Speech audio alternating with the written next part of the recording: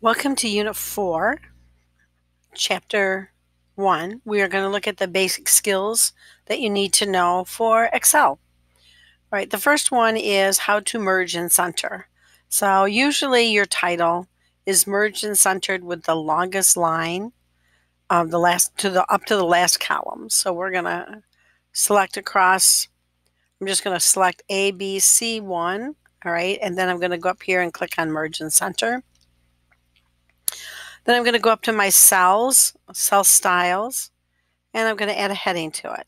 There we go. So this is normal. This is what you normally do.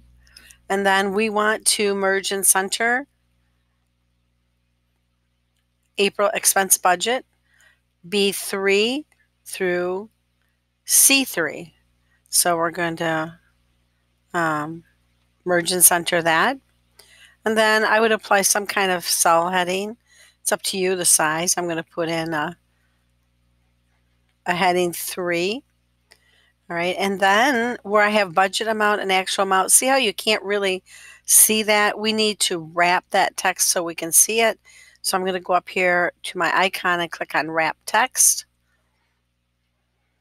And I will center that.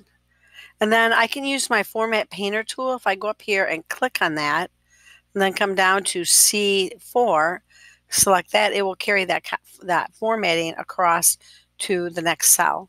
So now I'm going to come over here and I'm going to add a cell style, maybe heading 4. There we go. And so I have all of my headings in now. So the next step is to do some basic formulas. Before I do that, I'm going to put my cursor in B10. This is the last item or product in the expense budget. And I'm going to select across. And then I'm going to come up here and I'm going to click on bottom border. So I have a line that separates my individual product totals with my sum. Now to calculate the sum, I'm going to put my cursor in B11. You need to put your cursor where you want the formula to go. So I want it in B11.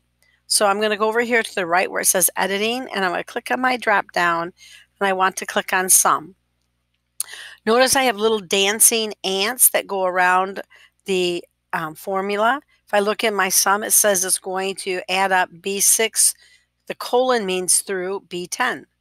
And that's exactly right. So I'm going to hit enter. Then what I can do is I can use my fill handle, which is this little handle in the corner, and drag it across, and it will copy the formatting for the next cell. So here I have C6 through C10. Now I want to find the maximum number. It's easy to find the maximum number when you have such a few amounts, but if you had pages of data, then you would want to use a shortcut. So that's what we're going to learn. We're going to put our cursor where we want the formula to go, B12. Then we're going to go to AutoSum. We're going to click on Max. And notice that it's doing B6 through B11. Well, we only want it to go through B10. So I'm just going to reselect that and hit enter. Then I'm going to copy that across. I'm going to do the same thing for my minimum. I want my lowest number. Again, I want only B6 through B10. I'm going to hit enter.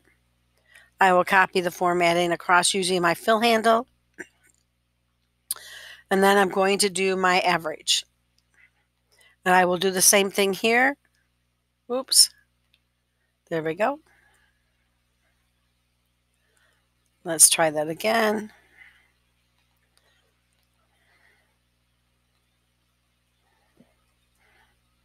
And then I will copy that across. And so there is my basic formulas. So you want to do this much in your document. So find your activity 1, the basics, and then you will do the same thing I just did in practice 1. Thanks for watching.